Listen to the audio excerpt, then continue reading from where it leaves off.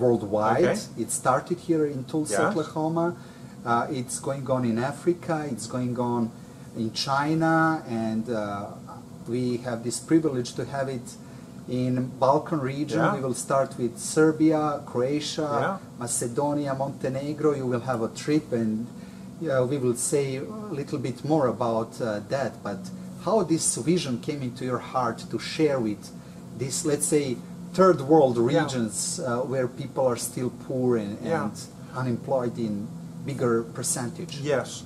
Well, first of all, I do like to travel. In my travels in missions, I saw that there's a problem in almost all the world, especially in the developing nations. There's a lot of need. The need is large.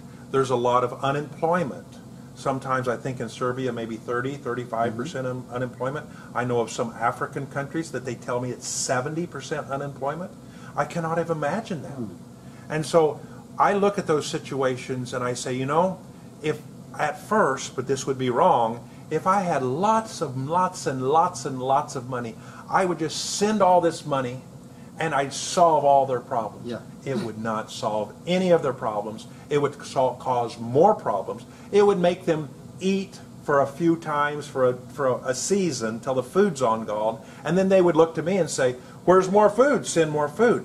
So rather than think we're going to answer every business and economic and financial problem with sending more money, we're sending skills, expertise. You see, they're my brothers and sisters in Christ. They're people that are real people. Those are people that God loves and I love, and I don't know them all personally, but when I came to and start seeing that, wow, the business encouragement, the business training, the business IBB talks could have a chance of bringing real change to people because they could learn, and we will encourage them to hear from God, use the same principles we've used, learn how to start a business and how to prosper, how to employ other people. Now we're on the right path.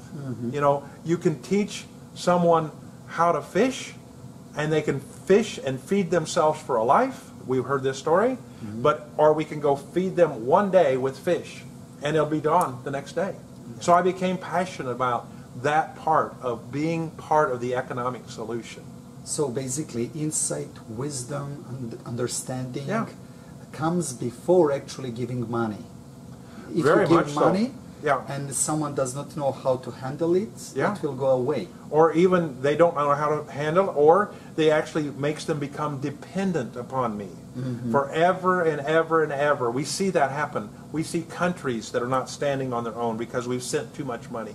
And I'm not against sending money. Please don't think I'm a tightwad. And I support missions, I support people. But I'm very careful to only try to help when I think it's really helping the person. So the money I am involved with goes to help people that will start and grow businesses, or start and grow and excel in helping business people that will start businesses. So having this in mind, what you just said, we can say that you will visit our region. We know right now that it will be in November. That's you our will plan. bring with you also some speakers from I believe. Austria, from Europe, and that's our plan. You will also visit Africa after that. But we are more interested right now in Balkan region. Okay. And we know that you will actually teach, and you will have some conferences, seminars, workshops. And can you tell us? I know that there are a lot of young people that need what you want to offer, even more than money, because as we heard, passion, skills are coming before money. Money will follow. So can you call them now? Can you say why it is good that they come? I would like you to give them right now one message. Well, we sincerely invite you as the Balkan region people to come to anything we have scheduled. It's open to you in the public. It's free. At this point, we don't have vision of charging for the events other than helping to cover maybe the cost of a meal if you eat the meal, or a very, very minor cost. It would be only to help you and help the system. But we're coming with what we think to be lessons that will help you start businesses, help you grow your business, and help you excel in your business. So if you have a business currently, we'll hope to bring lessons and teachings we believe will help you. They're globally true, that are true at almost any, they're basic, like gravity is true no matter where we're at. That's a true law. We're bringing truth and laws and principles that will help you grow your business. And so with that, we're doing them in a simple format. It follows the IBB Talks format, where we'll have most of our speeches and talks in very short lessons. It forces us to be very on target with one subject, and then I may teach on more than one subject. Roger may teach on more than one subject, and the value of that is our website. You'll see that ibbtalks.com is a growing list of short 8-minute teachings on subjects not always just from America, not only from Serbia, but from Africa, from Mexico, from other countries. Because again, we're looking for truth that is globally true. So I can learn from my successful business person, Fausto, a marvelous business person from Quito, Ecuador. You understand? Yes. He's on our website.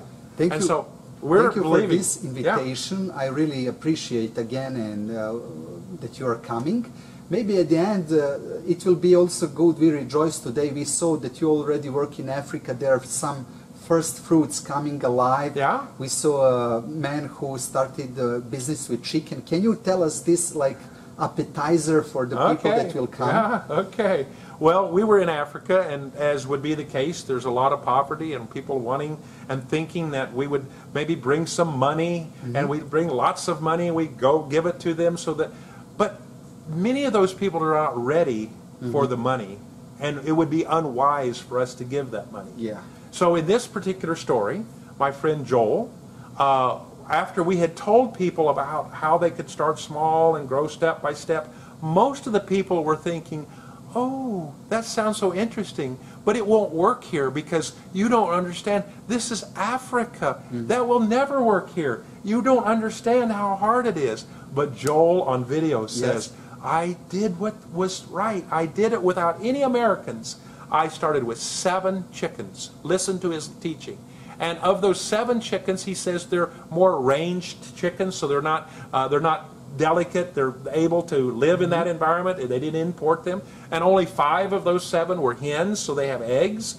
And those 5 hens that had 5 eggs after they grew big, they had eggs, mostly 4 or 5 eggs a day. And it grew, and it grew. And he's already, by saving and learning. And today? 500 chickens. And that was now when I was there almost 6 months ago. By now, he's well at his goal of 2,000 chickens. I know he's made it because he learned how to feed and take care of 5 hens. And 5 hens, by taking the eggs and eating some, selling some, and trading some for food, he had more chickens. That's the answer. And that's the way. Well, other things are very similar. If you want a restaurant, start with just feeding a few people.